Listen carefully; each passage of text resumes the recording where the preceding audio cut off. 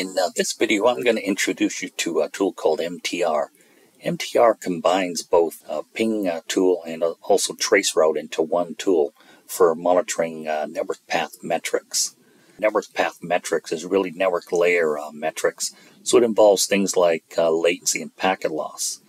So just to do a quick review, network latency is basically comprised of 5 different components. There's propagation delay, queuing delay, device processing delay, transmission delay, and protocol delay. So it's really accumulation, all those different effects from client to server. And then you multiply by 2 to get your round trip delay. So the drawing here I've got is just a topology with a client connecting. It's got a last mile to this R1, that's the default gateway. It could be the ISP local loop. Then you go to service provider, back to a internet router and onto a switch. So what I'm going to do is do an MTR from client to web server and take a look at what's happening there. So I'll just do MTR 172.16.2.1. This is a Linux program, but there's also a Windows version as well. So you can get it free with Linux. So I've got 5 hops here. So that's the first thing you notice, 5 hops. The first one is to R1, that's the top one, that 254.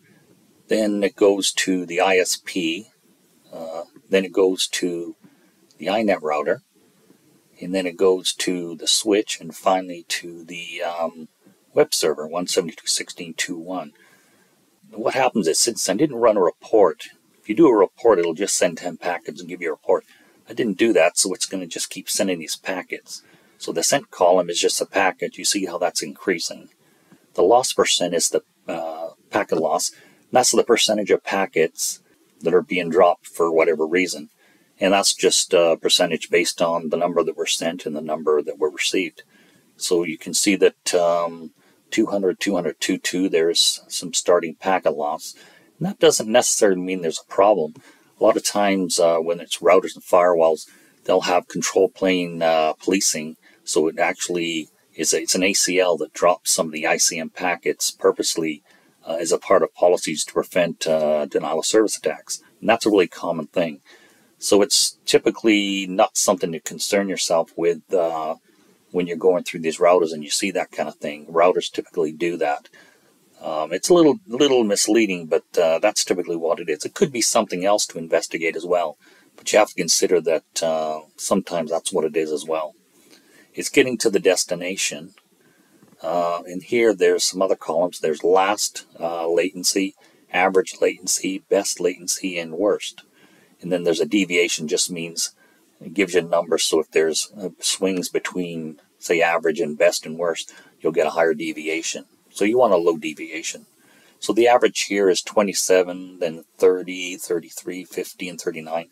So they're all pretty good. Packet loss for data applications, as long as it's less than 5%, that's typically not a problem. Even up to 10%, you might not notice a difference.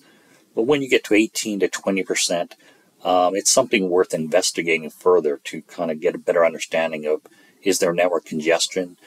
Is it temporary or is it ongoing? It's just a point to investigate a little bit more. The actual latencies are quite good. So that would suggest to you that the circuit is pretty healthy. When you look at all this, you wouldn't concern yourself. Although the packet loss, if it stays high like that over a long period of time, you'd kind of want to know why that is happening. Do a little bit more investigation. So you can see here, these are the numbers here. The packet loss starts on 200, 200, 22. So there it is there. So that's the internet router. So this is ingress. This is actually giving you all the inbound readings. So it'll take it a gig 00 inbound here, and it also gig 00 right here. And then the next inbound would be right over here. Wouldn't do anything on this gig 01.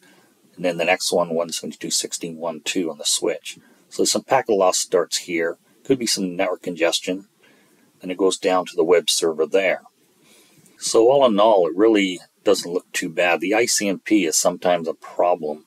If you get all question marks, that means typically if you can get question marks there, but as long as that's not the last device that's doing it, you're okay. If you get all question marks on the last device, typically the device is down. That's what it indicates. So you have a problem there.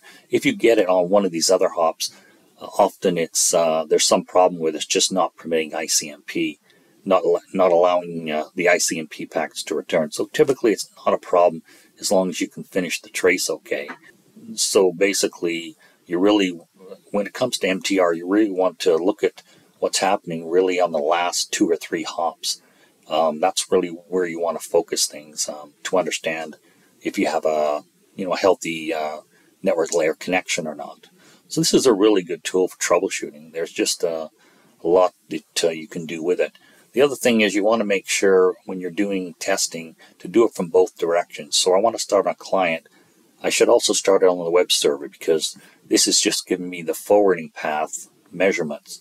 The return path, I don't know what return path it's taken. I have no idea. I'm getting a round trip time on it, but I don't know what the return path is because it's on the return path. It'll start hitting different interfaces, right? And also potentially take a different path with a higher latency. And that's the other thing you want to know is where the latency is. All I'm getting is one reading here on the latency, but you take this maybe 46, for instance. Now it's 43, this 4th hop. So with that 4th hop on the return path, that could be 35 milliseconds of it could be in the return path and only 10 seconds or so in the forwarding path. So that's why it's important to do a trace in both directions, both from client and from web server, and compare both. That's a really important practice when it comes to network layer troubleshooting.